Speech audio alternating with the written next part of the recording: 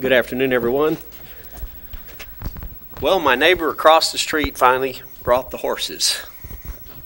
I've been out of the horse business for a number of years now, but I decided that he asked me if he could use our pasture, so this week he brought a trailer over and unloaded 3 horses at first and then finally the other one. So we have 4 horses that we get to watch, but we don't have to take care of. So we're enjoying them, and they're a lot of fun.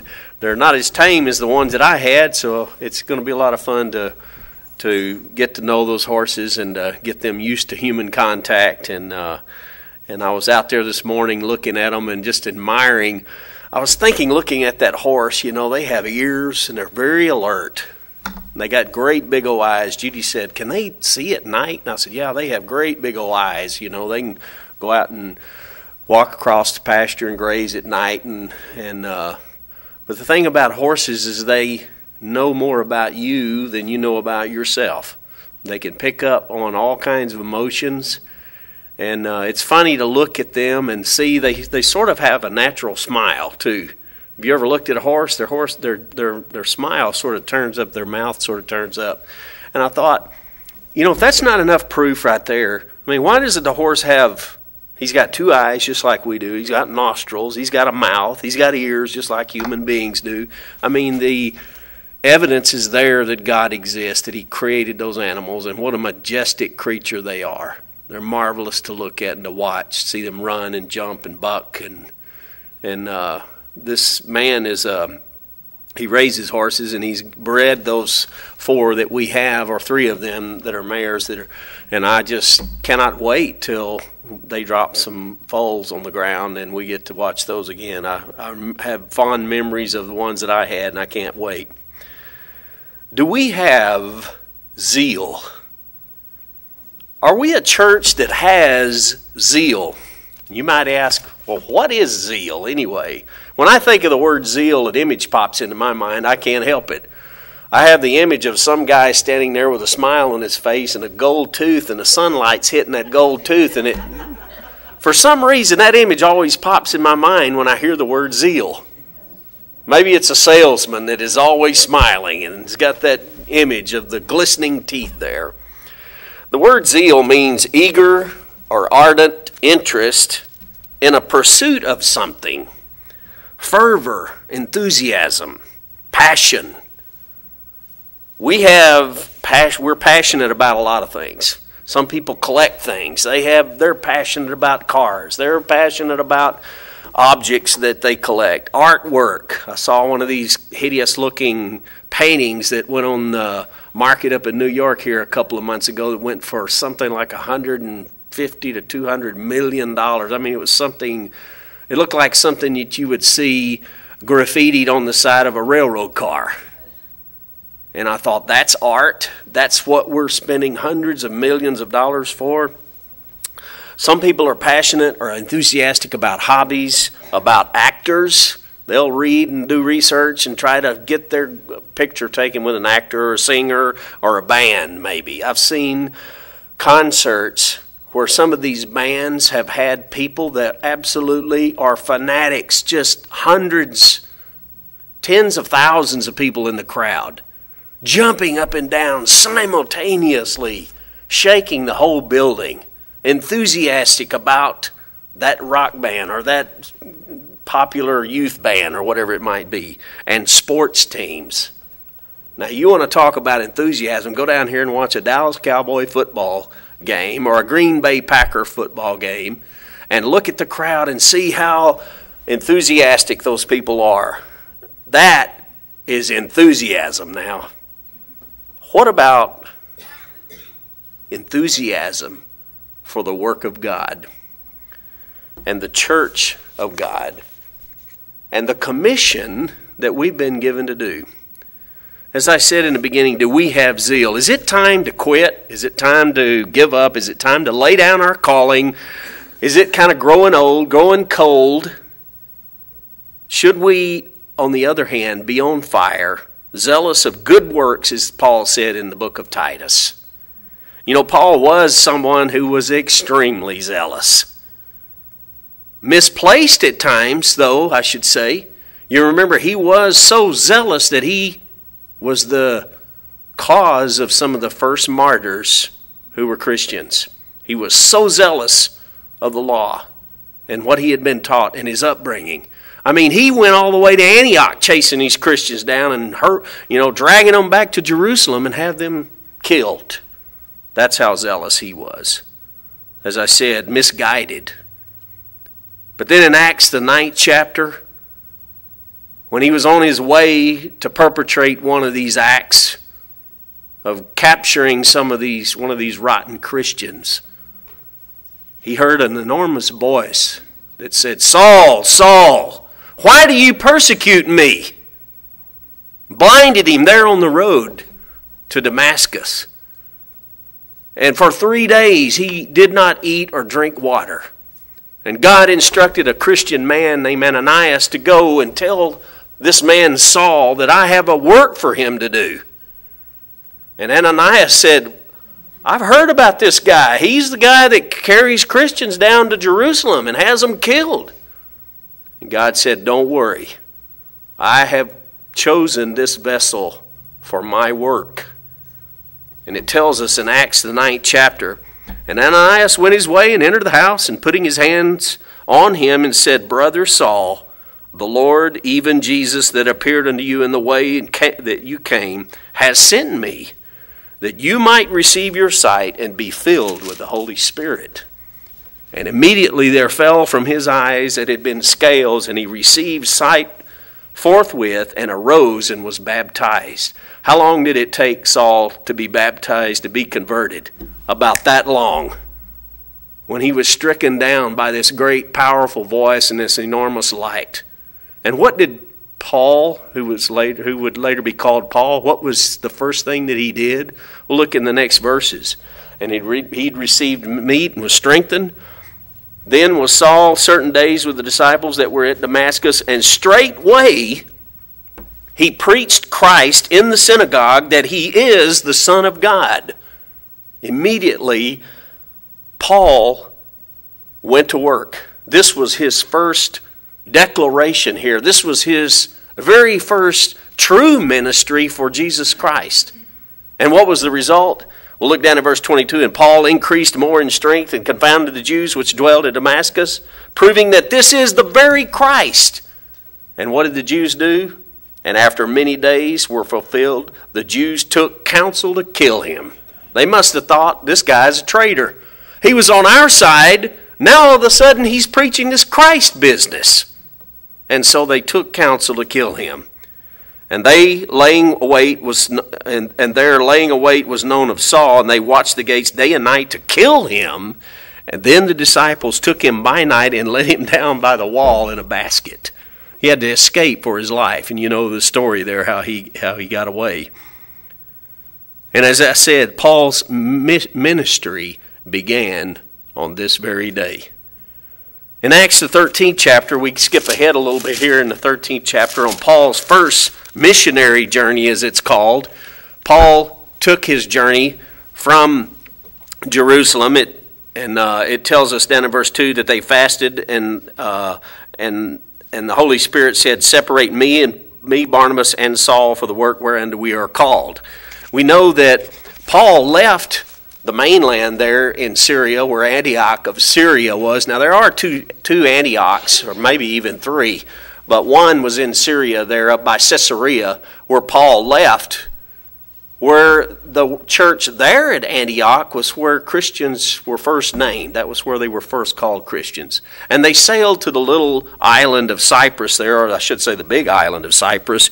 You remember the story that they met the sorcerer named Bar-Jesus, the Jew, and Paul had to cast that demonic, or he struck him down with blindness, if you'll remember. And from there, they sailed from there up to the mainland of Turkey, which was known at that time as Pamphylia.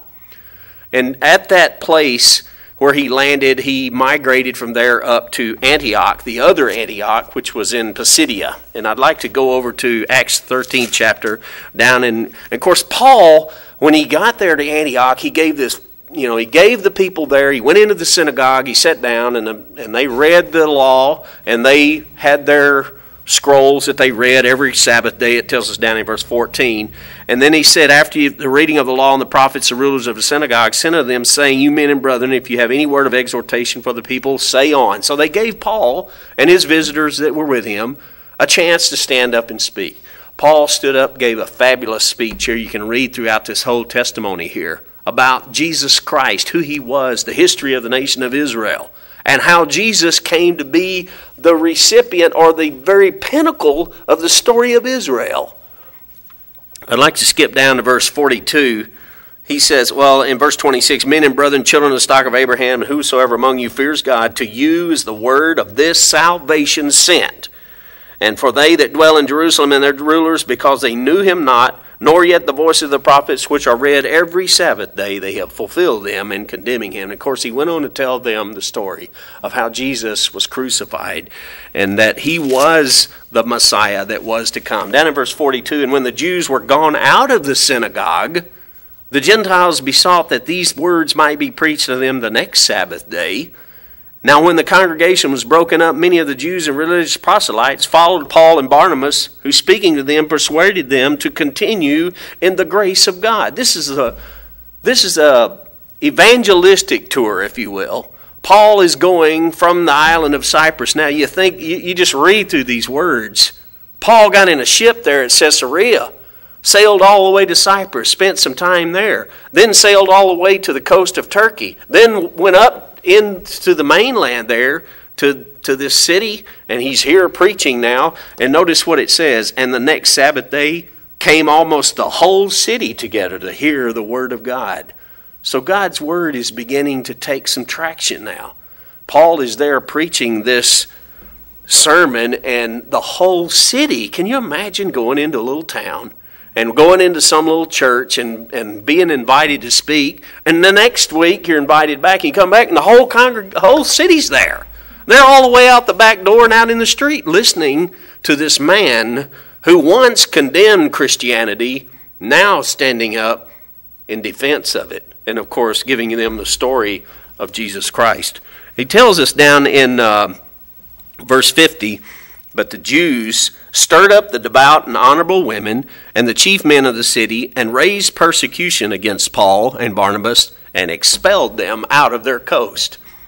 Everywhere he went, it seems, when Paul would get up and preach, there was opposition at every corner. Over in Acts the 14th chapter, we know that he left there and went to several cities in Asia Minor there. One of them was Iconium, which we read about right here in the very next chapter, where he preached in the synagogue to the Jews, and it says the Jews and also of the Greeks believed. Down in verse 5, and when there was an assault made both of the Gentiles and also of the Jews, their rulers, to use them despitefully and to stone them, they wanted to take Paul out right then and probably beat him half to death and stone him.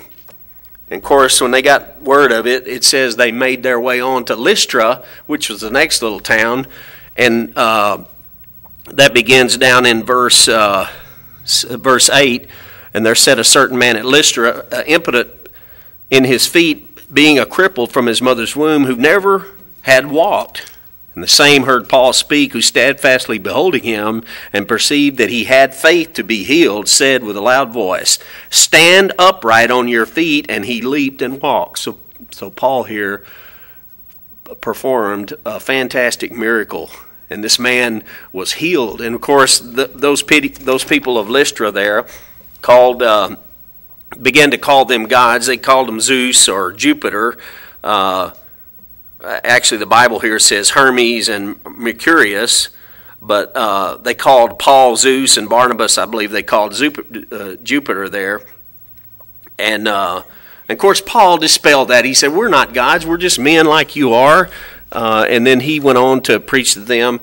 But it tells us down later in that chapter there, I want to read, skipping ahead here, that we're men of like passions, down in verse 17. Nevertheless, we left none himself without witness, and that he did good and gave us rain from heaven and fruitful season, filling our hearts with food and gladness. And with these sayings scarce restrained they the people, that they had not done sacrifice unto them. And there came thither certain Jews from Antioch and Iconium. Now these are the cities that he had just left.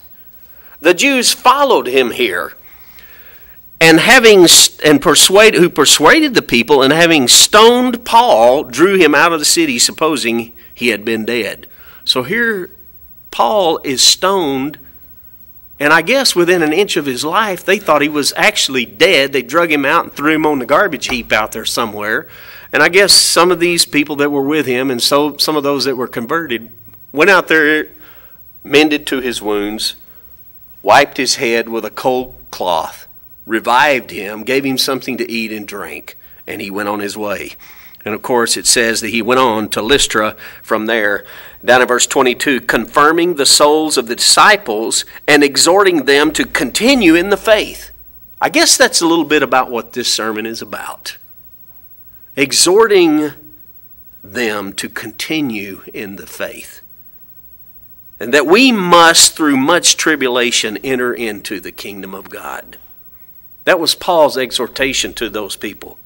And when they had ordained them elders in every church and had prayed with fasting, they commended them to the Lord, on whom they believed. That's Acts the 14th chapter down in verse 23.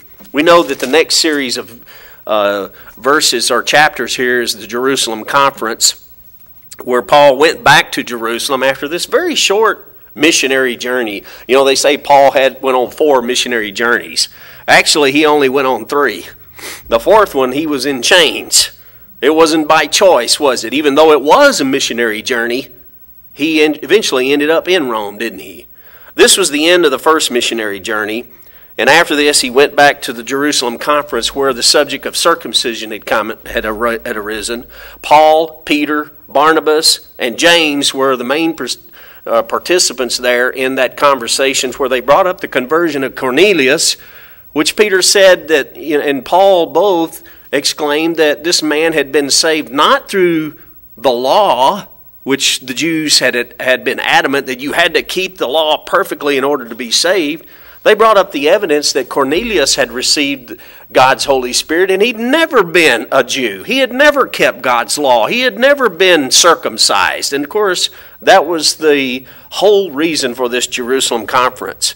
In fact, they said to the Jews that they too would, through faith, have to be saved through Jesus Christ, that they couldn't reject Jesus Christ themselves, that he would have to be a part of their salvation. Acts the 15th chapter, down at verse 19, we know here that James said, wherefore my sentence is that to trouble them not, which were from among the Gentiles, or turn to God, but that we write unto them that they abstain from pollution of idols and fornication, and from things strangled, and from blood. I don't know how people get around this today. You go and people will make all kinds of food where they use fat and blood and all these other unclean animals that God's Word absolutely tells us that we're to avoid. And here, after the death, burial, and resurrection of Jesus Christ, they're teaching Gentile nations to abstain from blood, because God said the life is in the blood and you're not to eat the blood.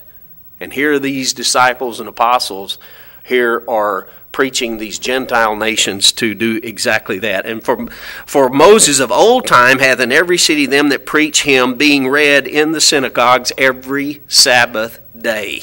James, the brother of Jesus, who was probably in charge here of the church in Jerusalem, is giving this edict, or is instructing them to write a letter to all of these Gentile nations, and he's giving them some basic guidelines here, 4 things that they're to do. And the rest, he says, they will learn when they read the law that is being read in the synagogue on the Sabbath day, every Sabbath day. Amazing story, amazing revelation. This pleased the apostles and the elders.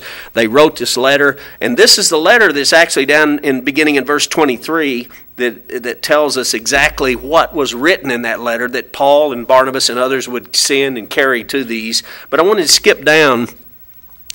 Verse 25, it seemed good to us, being assembled with one accord, to send chosen men unto you with our beloved Barnabas and Paul, men that have hazarded their own lives for the name of the Lord Jesus Christ.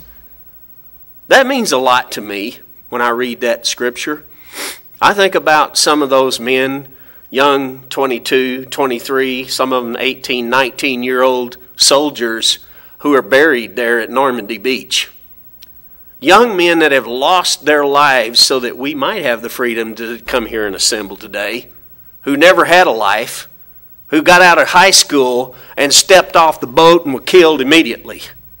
They never even saw the war, but they were there in defense of our country. And there were hundreds of them down through history who gave up their lives. But there were also men who gave up their lives and their fortunes for the work of God. And Paul was one of those. And they even mention this here, that they had hazarded their lives. Here Paul was actually recovering from being stoned to death. And I find that really fascinating that they mentioned that.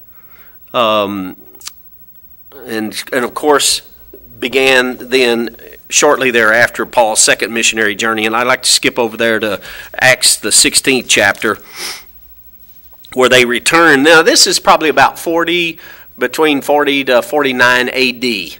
that this second missionary journey took place. They returned to Iconium. Paul said, let's go back to those churches where we established. You know, those churches in Asia. We want to go see how they're doing. So he returned to Iconium, Lystra, Derbe, and to check their progress. From there, he crossed the Aegean Sea into what is known as Philippi, which he met the lady Lydia there, and of course he met Timothy there as well. And down in verse 16, chapter 16, verse 16, and it came to pass as he went to pray, a certain damsel possessed with a spirit of divination met us, which brought her masters much gain by soothsaying. The same followed Paul and us, and cried, saying, these men are servants of the Most High God, which show unto us the way of salvation. Interesting that a lady who is probably possessed of a demon here, she's crying out saying, these men are servants of the Most High God.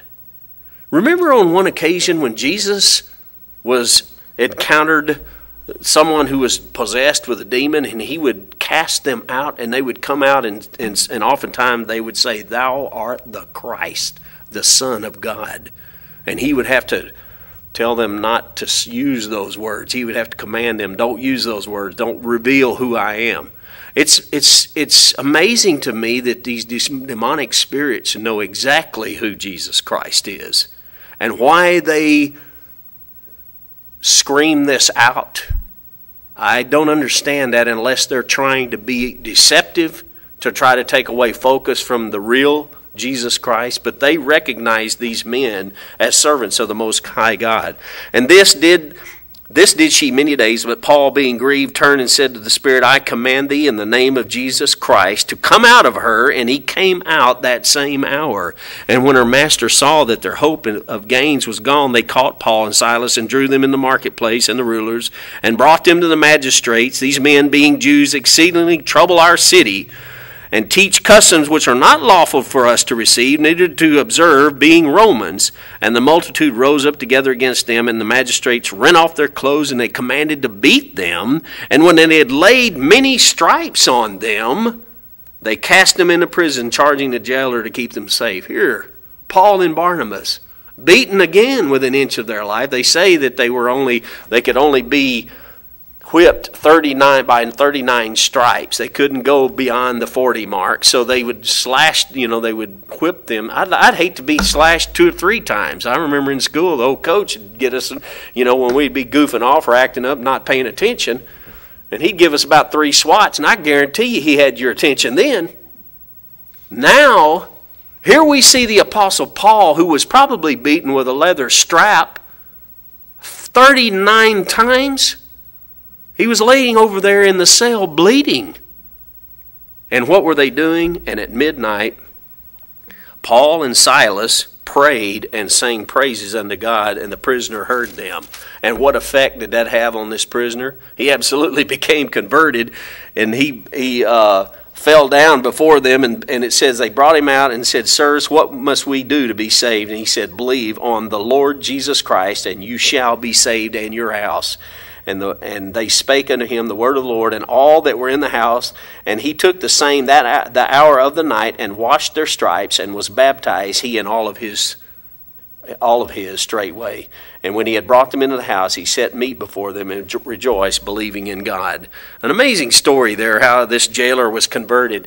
Can you imagine the story he told his grandkids? I tell you, the guy was in prison there, and there came this earthquake. The gates of the prison were open, and this man that had been beaten came out, and I thought I was going to lose my life. Instead, I found life. I found salvation through this man that was there. What an amazing story. In Acts the 17th chapter, this is when Paul went to Thessalonica. I'd like to just skip ahead here. It says, Paul, as his manner was, down in verse 2, went in unto them 3 Sabbath days and reasoned with them out of the Scriptures, opening and alleging that Christ must needs have suffered and risen again from the dead, and that this Jesus, who I am preach unto you, is Christ. Some of these people had never heard this. And here this man was telling them, this one that those in Jerusalem killed was the Christ, the Messiah. And notice what happened. And the Jews believed, but the Jews which believed not, down in verse 5, moved with envy, took unto them certain lewd fellows of a baser sort. It's amazing, over and over again, these people don't have the guts to do it themselves.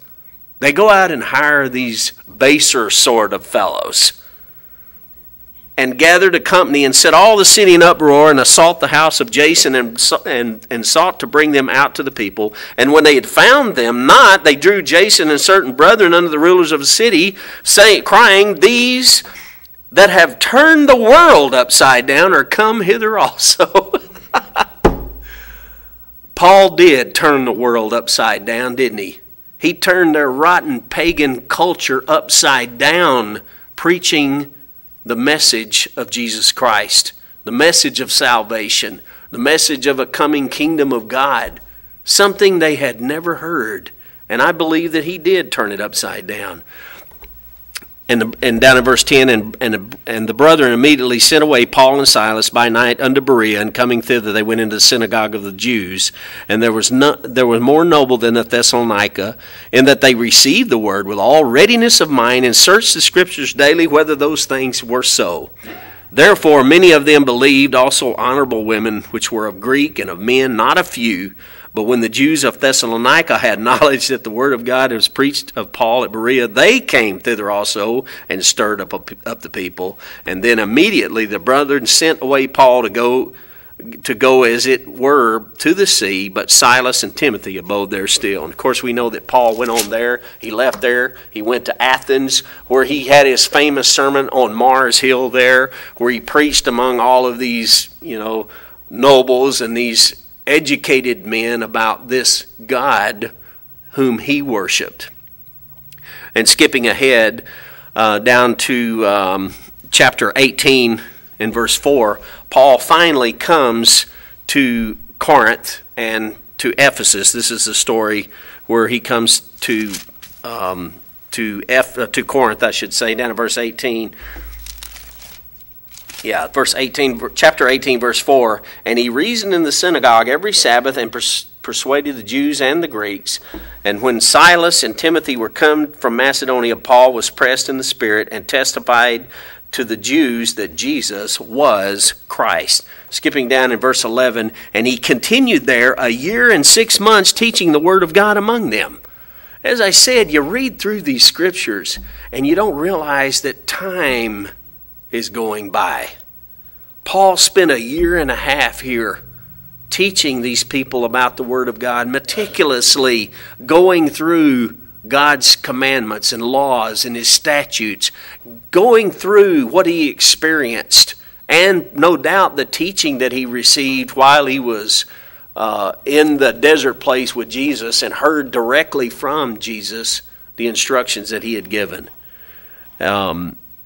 And he, as I said, he stayed there 1.5 years, and eventually went through Ephesus as the rest of this chapter here says down in verse 19. I'll skip ahead.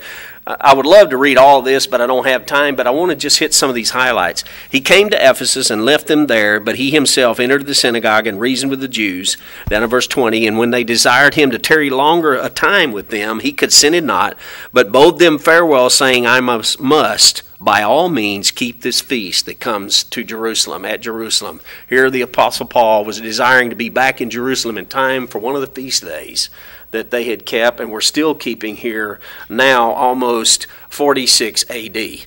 Of course, begins here and around 50 A.D., 50 to 53 A.D., many of the commentators believe, down in verse 23, his third missionary journey. And this time, Paul did not sail across the Mediterranean Sea. He took the land route, which goes around the north side of the Mediterranean Sea, and went to those same cities. I'm pretty sure Iconium, Lystra, and Derbe, but he found himself in Ephesus, and I'd like to go there. Acts, I should say, the 19th chapter, verse 1. And he came to pass that while Apollos was at Corinth, Paul, having passed through the upper coast, came to Ephesus, and finding certain disciples. And he said unto them, Have you received the Holy Spirit since you believed? And they said unto him, We have not so much as heard whether there be any Holy Spirit. And he said unto them, Unto what then were you baptized? And they said, Unto John's baptism. These were some of the fruits that John the Baptist had preached. Some of those people that heard John the Baptist teaching and preaching there by the Jordan River probably were ordained as elders and went back to some of these cities and started a group there and were baptized. And then Paul said, John verily baptized you with the baptism of repentance, saying to the people that they should believe on him which should come after him, that is, on Christ Jesus. When they heard this, they were baptized in the name of the Lord Jesus. And when Paul had laid his hands on them, the Holy Spirit came on them, and they spake with tongues and prophesied, and all the men were about 12. And when they went into the synagogue and spake boldly for the space of 3 months, disputing and persuading the things concerning the kingdom of God. But when divers were hardened and believed not, but spake evil of that way, being before the multitude, he departed from them and separated the disciples, disputing daily in the school of one Tyrannus. And this continued by the space of 2 years. And that's why I picked these scriptures here. You see 3 years, a year and a half, 3 months. Here's another. By the space of 2 years, so that all that dwelt in Asia heard the word of the Lord Jesus, both Jews and Greeks. I mean, when along the way would you have given up? You think about, this is a man who was called of God. Now, for many years now, he's been making these trips across this Asia Minor here and all of these different cities, spending a great deal of time with these men and women and preaching the gospel of Jesus Christ. Look down in verse 20. Down in verse 20 of that same chapter. So mightily grew the word of God and prevailed. After these things were ended, Paul purposed in his spirit, when he had passed through Macedonia and Achaia, to go to Jerusalem, saying, After I have been there, I must also see Rome. So he sent unto Macedonia 2 of them that ministered unto him, Timothy and Erastus. But he himself stayed in Asia for a season. That could be rendered a year or a time. And the same time that arose no small stir about that way. Paul spent some time here in Asia, and he knew that he was going to go back to Jerusalem. They warned him not to go back. And we know that he insisted that he would go back to Jerusalem. In Acts the 20th chapter, he went through Greece, he went to Corinth, he went through several of the churches there. I want to skip down to Verse 6, chapter 20, verse 6, and we sailed away from Philippi after the days of unleavened bread, and came unto them in Troas in 5 days, where we abode 7 days. And upon the first day of the week, when the disciples came together to break bread, Paul preached unto them, ready to depart on the morrow, and continued his speech until midnight. This was a Saturday afternoon. Paul had probably been there for the Sabbath day service, and his stories, his preaching went on into the afternoon hours and even into the night hours, past midnight, where a man up in the third loft fell asleep of all of his stories. He finally got tired and said, "Man, when is this guy going to shut up?" He fell asleep and fell down and was dead. And it says Paul went down and healed the man and raised him from the dead. What an amazing story. Paul wanted to get it all in. He wanted to tell them all the things that he had to say, all of his journeys, the people that were being converted, the work that was growing, the people that were receiving the testimony of Jesus Christ. And up on the end of that meeting there, he had to leave. And he knew that he was never going to come to Ephesus again. He even told them, "You won't see my face again." And it was a sad moment for them because they loved Paul, and Paul loved these people. He had spent a great deal of time with them.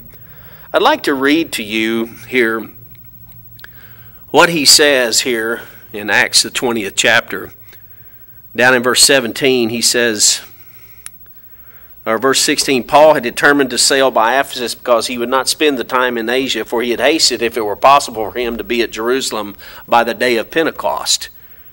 And from Miletus he sent to Ephesus and called the elders of the church. And when they had come to him, he said, "You know," and I want you to listen to what Paul says about his work and what he had done for this church. "You know from the first day that I came into Asia, after what manner I'd been with you at all seasons." Every season he had been with them, "serving the Lord with all humility of mind, and with many tears and temptations which befell me by the lying in wait of the Jews, and how I kept back nothing that was profitable unto you, but have showed you and have taught you publicly and from house to house." He went right to their very homes. When they had questions and they had concerns and they had problems, he dealt with them all. "Testifying both to the Jews and also the Greeks, repentance toward God and faith toward our Lord Jesus Christ. And now, behold, I go bound in the Spirit unto Jerusalem, not knowing the things which shall befall me there, save that the Holy Spirit witness in every city, saying that bonds and afflictions abide with me. But none of these things move me, neither count I my life dear unto myself, so that I might finish my course with joy in the ministry which I have received of the Lord Jesus, to testify the gospel of the grace of God. And now, behold, I know that you all, among whom I have gone preaching the kingdom of God, shall see my face no more. Wherefore I take you to record this day, that I am pure from the blood of all men.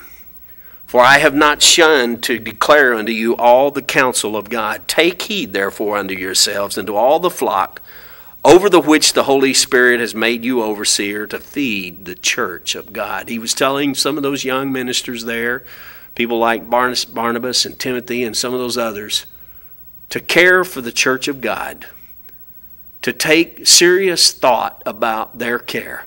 Because there were going to be those that, he says down in the next verse, "shall grievous wolves enter in among you, not sparing the flock. Also of your own selves shall men arise, speaking perverse things, to draw away disciples after themselves." I've seen that happen in the church of God myself. "Therefore watch and remember that by the space of 3 years I cease not to warn every one of you night and day with tears. And now, brethren, I commend you to God, and to the word of his grace, which is able to build you up and give you an inheritance among all them which are sanctified. I have coveted no man's silver or gold or apparel. Yea, you yourselves know that these hands have ministered," and he must have held his own hands up and said, "These hands have ministered unto my necessities and to them that are with me." I have showed you all things, how that so laboring you ought to support the weak, and to remember the words of the Lord Jesus, who said, it is more blessed to give than to receive. And when he had thus spoken, he kneeled down and prayed with them all. And they all wept sore and fell on Paul's neck and kissed him, sorrowing most of all for the words which he spake, that they should see his face no more. And they accompanied him to the ship. A sad story, a sad speech. It one that brings tears to my eyes when I read it, to think this is the last time they were going to see his face. Paul in 1 Corinthians 11 chapter said, be you followers of me, even as I am also of Christ. On one occasion, Paul said, I labored more abundantly than they all, when he was speaking of all the apostles who had seen Jesus Christ. The work that he had done afterward was a monumental work. When you look at the evidence that we have here on our laps, of 14 books that were inspired to be included in the canon of the Scriptures, I say Paul's work was enormous. But I can also say this, that not very long will a man's work be forgotten. But the conversion that happens within the heart of a man will be remembered forever. And I think that was Paul's goal. He didn't want to be remembered for all that he did. He wanted those people to repent and to be converted and to be a part of God's family.